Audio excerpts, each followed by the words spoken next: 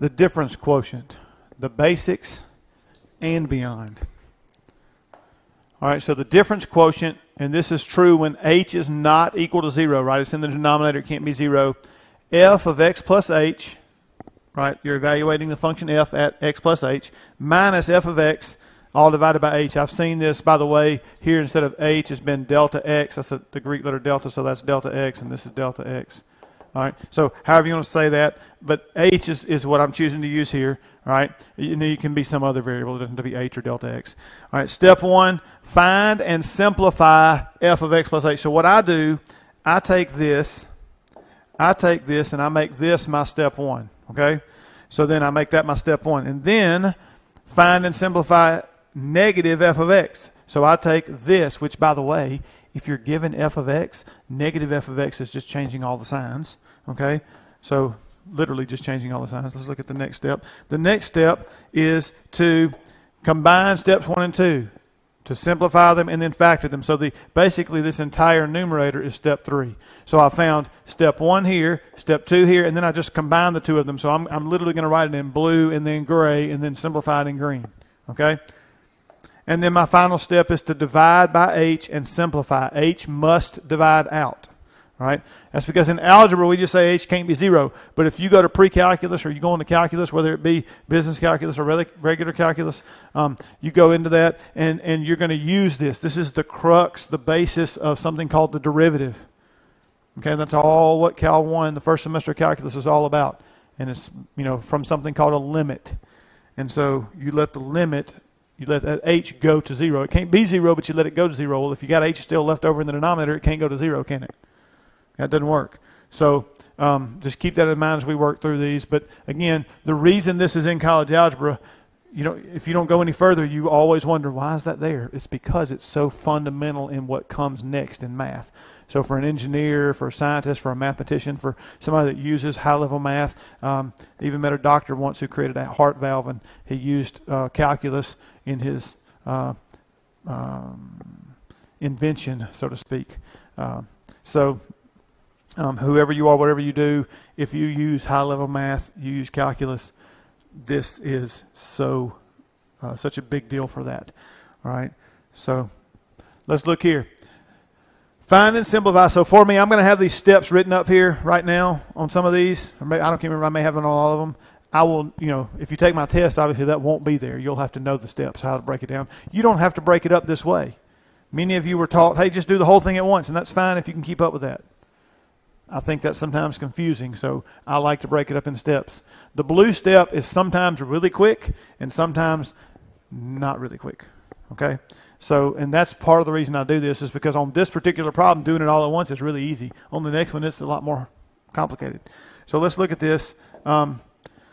Step 1, f of x plus h, that's going to be 9 times x plus h plus 26, right? Right, so this goes in for x right there and then down here, right?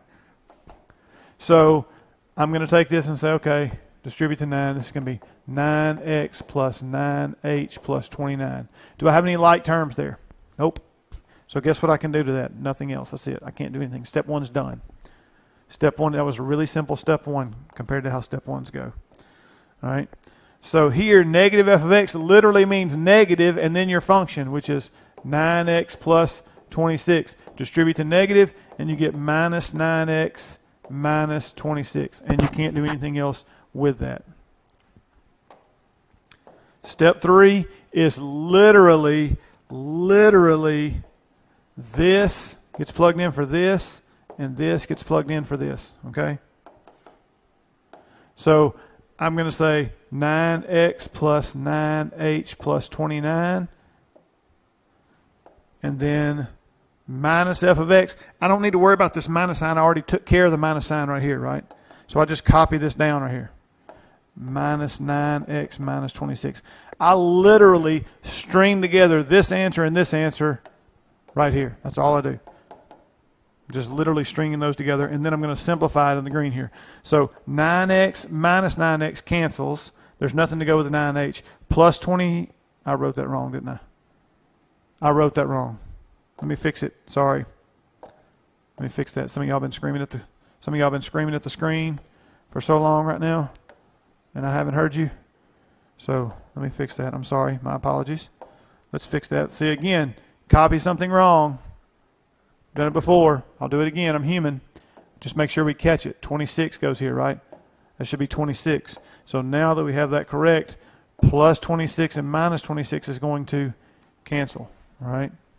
So the way you remember that is at step 3, everything should have an h in it unless you have a fraction or a radical. And don't worry, I'll do some of those. That's the and beyond part. They're a little bit more intense, or can be. So 9h. That's all that's left is 9h. So then guess what? Notice that this is all the numerator right here. So you're just basically taking step 3 and dividing by h. So when I get down here, this is going to be divided by h, and it's going to be whatever I got in step 3, which was 9h. And so I'm going to, nope. The h is divided out, and I'm left with 9. So I'm going to box that. Really, all of this is your answer. The whole thing is your answer, all the work. Okay? So for me, if you take this, and I give you one of these, because I'm going to give you one of these, all right? If you take my class, this will be on a college algebra test at some point. It will happen, because it is so uber important for everything that follows for anybody going on to that next level. All right? So it will be on there. And I will be grading all of the work, not just, oh, did you get 9? Because you'll eventually see the pattern. Okay? And by the way, in calculus, this is the crux of it, but you learn shortcuts because there are patterns. And you see those and you use those. All right, so here, f of x plus h, this means 2 times x plus h squared plus 8 times x plus h minus 17. So this one, notice, is going to be a little bit more complicated because we have to square what we plugged in for x, which in this case is x plus h. It's 2 terms. That's, write it down twice in FOIL. That's what I'm going to do. You don't have to, but that's what I'm going to do. So look, rather than do a bunch of extra steps here, I'm going to take this in a thought cloud over here, okay? I'm going to take this over here and say, okay, in my thought cloud, I have x plus h squared, which is x plus h times x plus h, right? First, outer, inner, last. So x squared plus xh plus xh plus h squared. There's 2 of those, so x squared plus 2xh plus h squared. Right? So I'm going to bring this, and I'm going to bring this back over here for this, okay? So, didn't save myself a ton, but that was 3 or 4 steps over there. So 2 times x squared plus 2xh plus h squared. You could also include the 2. Like I could put the 2 here and then distribute the 2 here if I wanted to. I could do that in the thought cloud and save myself even one more step, but I mean, it's about 6 in one, half dozen in the other, so minus 17. So there's, just fill that in. Now let's distribute the 2 and the 8. So let's go ahead and distribute this. It's going to be 2x squared plus 4xh plus 2h squared. Then we distribute this, we get plus 8x plus 8h minus 17. So I have 1, 2, 3, I have 6 terms. What are my like terms there? Well, let's see. This is like nothing. This is like nothing. This, nothing, right? This one's like nothing. This one, none of these things are alike, are they? So we have 6 terms. None of them are alike. Right? So you can see just with a squared, you get a cubed, it's going to be even bigger. 4th power, even bigger. All right? So pack a lunch, have fun. You'll miss Christmas. All right? So then here we get negative, and then the function, 2x squared plus 8x minus 17. Distribute the negative, and you get negative 2x squared minus 8x plus 17. And I already told you that all step 2 ever is change all the signs of your function. When you put a minus sign out front, it means change all the signs. Okay? So step 3 is to string together the blue and the gray here. Okay? So we have 2x squared plus 4xh plus 2h squared plus 8x plus 8h minus 17. That's all the blue. I'm going to run out of breath here. Minus 2x squared minus 8x plus 17, all the gray. Whew, we got 9 terms to simplify. I just told you if you have a polynomial like this, if it's not radical or a rational, a fraction, right? Then you better have only h's left. So 2x squared minus 2x squared. That cancels, doesn't it? 4xh, there's nothing else like it. 2h squared, nothing like it. 8x and negative 8x. So basically everything in gray, everything in the negative f of x is going to cancel out. It doesn't have h in it. And then minus 17 plus 17 also cancels. So I'm left with what? I'm left with 4xh plus 2h squared plus 8h. 1, 2, 3 terms, right? So I got rid of 6 terms, right? Had 9, got rid of 6, got 3 left. So now all of this here goes over h, right?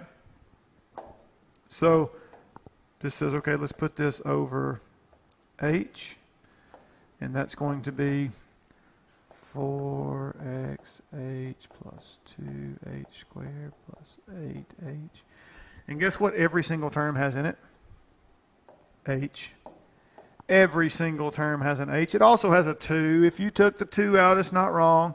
But I'm just going to take the h out. 4x plus 2h plus 8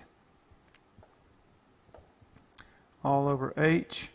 And those h's divide out, and I'm left with 4x plus 2h plus 8. And and that's simplified. That is simplified. However, if you gave me the factored answer, 2 times 2x plus h plus 4, right? That's not simplified because there's parentheses there, but I'm going to take that, because they're even and you factor the 2 out. But in this use of things, we're supposed to simplify, so I'll leave it that way. But again, if you gave me that factored form, I would give you credit there, okay?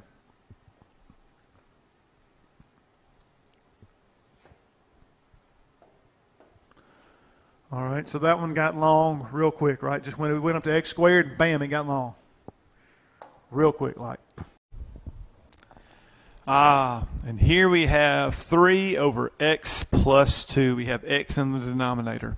This is where the and beyond part comes in, because it's not just a straightforward polynomial or whatnot. It's got your rational here with the x plus 2 in the denominator.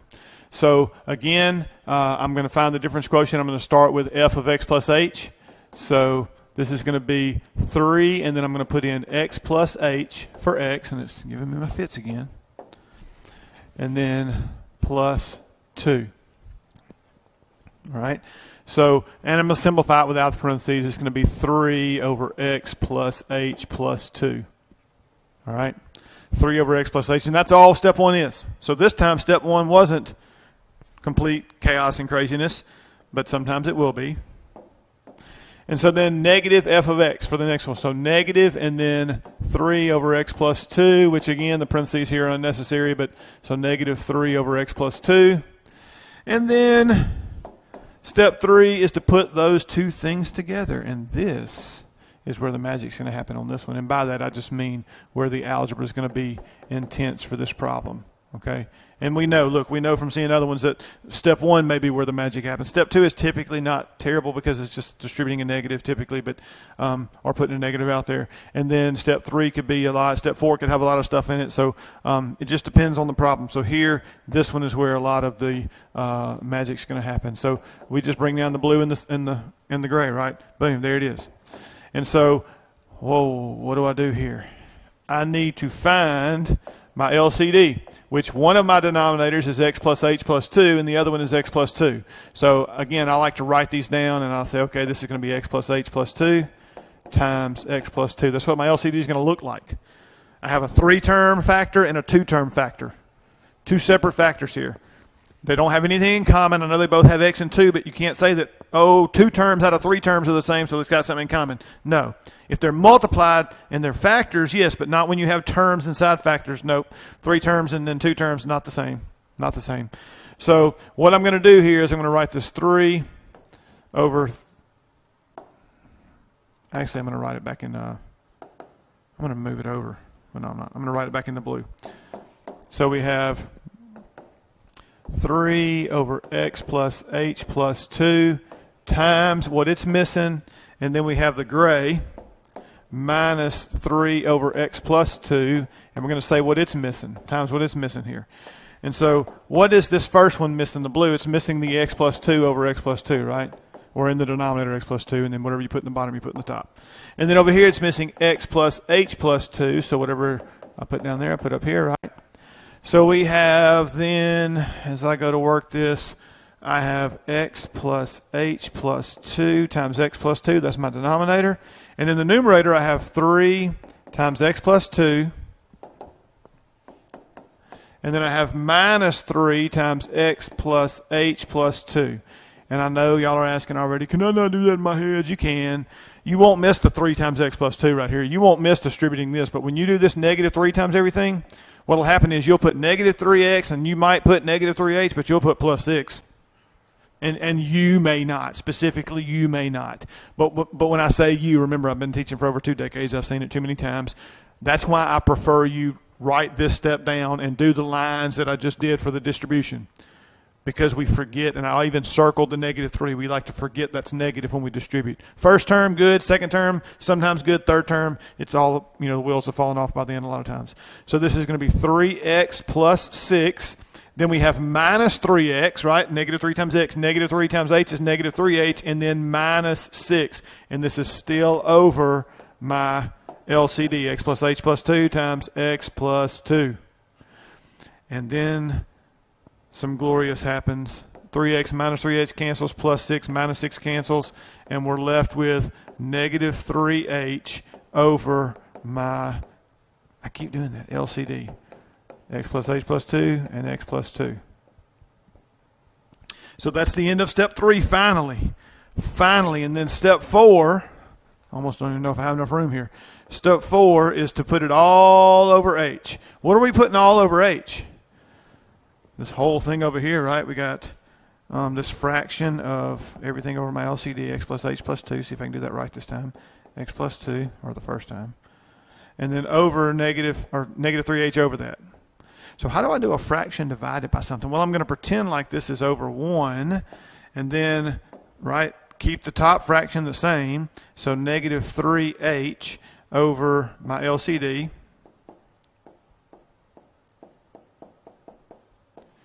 And then times, flip this one, 1 over h, right? So multiply by the reciprocal. Then the h's divide out, and I'm left with what? Negative 3 over x plus h plus 2 times x plus 2. Now I'm going to box that, but really, this whole thing is your work, okay? And your teacher, your instructor, your professor, they may not break it up into 4 steps like this, okay? I'm simple. I like to break it up. I like to do step 1, find f of x plus h, step 2, negative f of x, then put them together in step 3 and simplify them, which in this case, right, that was pretty complicated because we had to do a common denominator. And then once we got that simplified, then we divided by h, which was then a fraction over something. We had to put that something over 1, the h over 1, then multiply by the reciprocal, and that, right, was again kind of intensive, but we arrived at the final answer down here, so negative 3 over the common denominator of x plus h plus 2 times x plus 2. All right, so let's move on. All right, so the square root of x. The square root of x. The square root of x. So this says, okay, we're going to have the square root of x plus h. We're just going to plug that in. That's it. That's all that step is. And guess what all this next step is negative square root of x. Okay, well, those two are quick and simple. We're just rolling right along here. Equals, and then we're going to string the blue and the gray together, right? So square root of x plus h minus the square root of x. Don't put that minus under that radical there, right? Make sure that you don't do that, all right? Minus. So there it is, strung together. And you can't simplify it. You're done with that. So then, and so, you get down here and you say, okay, this is going to be over h, and you get the square root of x plus h minus the square root of x. All right? So h can't be 0, but I kind of let you in on a hint at the beginning of this that when you move on in math, you're going to pretend like h heads towards 0, so you can't have h in the denominator. So how would I try to get rid of h here?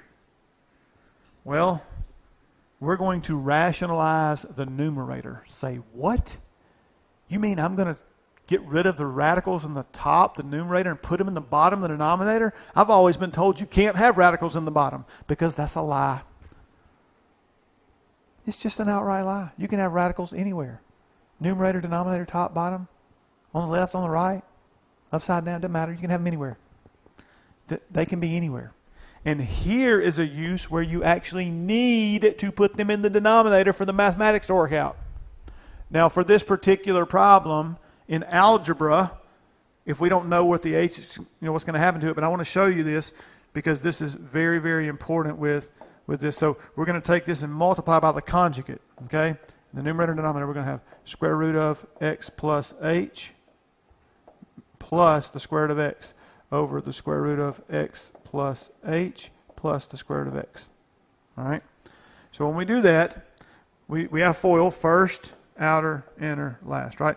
So when we do that, square root of x plus h times square root of x plus h is x plus h. Then we get plus the square root of x times the square root of x plus h. And we get minus the square root of x times the square root of x plus h. And guess what that does? Those things cancel. That's your outer and your inner on FOIL there. So I'm not going to write those. The reason we do conjugates is because the outer and inner always cancels. And then minus a negative times a positive, square root of x times square root of x is x. All over h times the square root of x plus h plus the square root of x. And look what happens. This and this cancels. And you're left with h over h times the square root of x plus h. Oops, not ready to close that yet. Plus the square root of x. Those divide out and leave you the one, so I'm going to come up here and write my answer nice and neat here, up here. I didn't leave myself enough room. 1 over the square root of x plus h plus the square root of x. And I got rid of that h.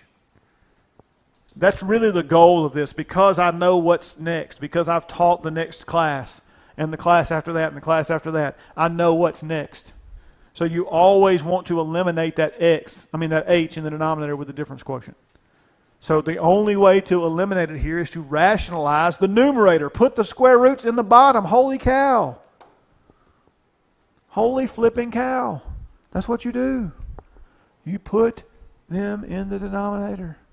So I hope this helps you with the difference quotient. And again, I did the and beyond part. This part here on this problem where we get the radicals in the denominator, rationalize the numerator, that's and beyond. The one before we did the common denominator, and it was a lot of extra work there with that. That's the and beyond part, okay? So the first couple were pretty basic, pretty simple. The last two, not so much. But again, I wanted you to be exposed to it and see it, because anybody that goes on beyond this class, you are going to use these. You use the thing on the board right now, the screen on the screen right now. You use that about the third week of Business Cal 1 or regular Cal 1.